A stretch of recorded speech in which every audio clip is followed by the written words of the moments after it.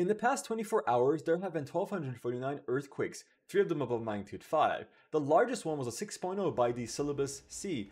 Stay tuned to the end of this Geo Roundup for December 7th, 2024 to find out the details. In the past week, there have been 9,898 earthquakes, mostly below magnitude 4. The largest one was a magnitude 7, 63 kilometers away from Eureka, California, United States.